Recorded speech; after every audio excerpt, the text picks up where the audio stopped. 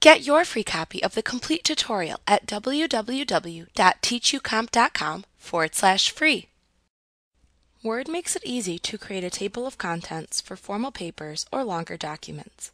First, mark each title that you want to appear in your table of contents with one of the designated styles in Word, Heading 1, Heading 2, or Heading 3.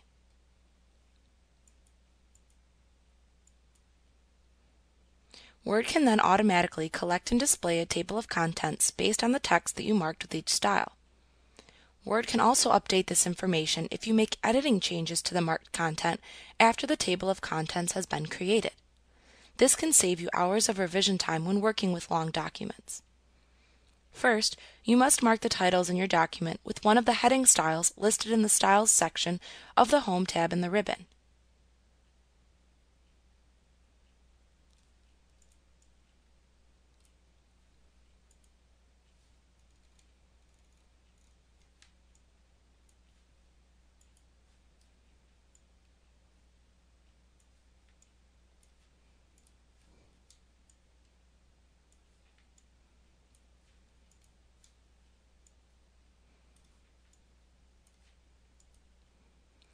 Now you can simply select the text that you want to include in your table of contents, and then click the Add Text drop-down button in the Table of Contents button group on the References tab.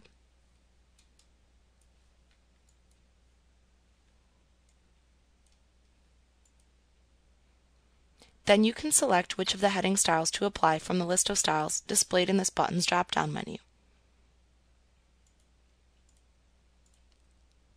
Start by going through the document and selecting the major or primary section titles. Apply the Heading 1 style to these main titles. They will appear in your table of contents as the main chapter titles. Next, find the subordinate sections with each primary chapter and apply the Heading 2 style to these sections.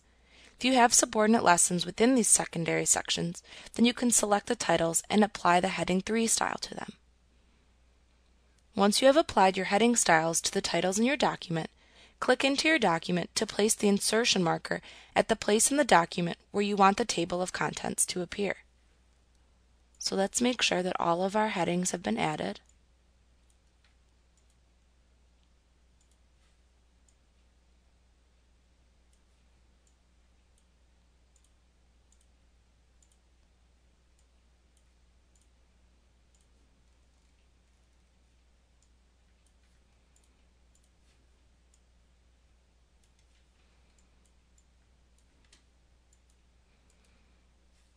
And then next we will click into the document where we want the table of contents to appear. Let's move this down a section. So if this is where we want the table of contents to appear, we would click into it so the insertion marker is blinking. Next, we would click the Table of Contents button in the Table of Contents button group on the References tab. You can then select one of the automatic table of contents styles listed or create a custom table of contents. To create a custom table of contents, select the Custom Table of Contents command.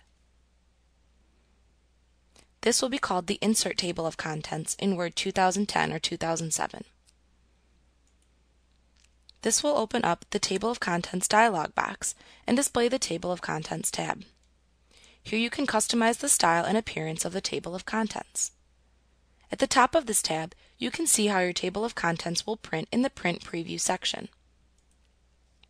Below that, you have options for changing the appearance of the printed version of your table of contents. If you don't want to print the page numbers, then click the Show Page Numbers checkbox in order to clear the check from the box. Also, page numbers, if selected, will default to being right-aligned. You can clear the check from the Right Align Page Numbers checkbox in order to print the page number immediately after the chapter title. You can then select the desired Style of Leader tab to connect the chapter titles to the page number in the Tab Leader dropdown. You can also see how your table of contents would appear if published as a web page in the Web Preview section. If you do not want the titles to appear as hyperlinks in the web page, then you can clear the check from the Use Hyperlinks Instead of Page Numbers checkbox. In the General section, you can alter the general settings of the table of contents. You can select a different general format for your table of contents by selecting a different choice from the Formats dropdown. If you need to display more than 3 levels within your contents, you can use the Show Levels spinner box to enter the number of subordinate levels to display within your table of contents. Note, however, that in addition to changing the levels to display in the table of contents here, you will also need to format those titles within your document using the additional subordinate heading styles, such as heading 4, 5, and so on, before they will actually appear in the table of contents. Once you have set all of the options for your table of contents, simply click the OK button to insert your table.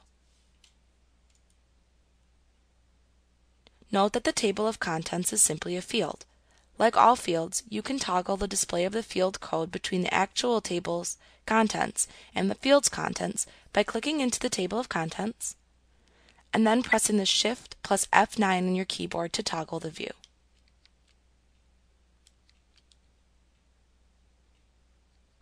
Like what you see? Pick up your free copy of the complete tutorial at www.teachucomp.com/free.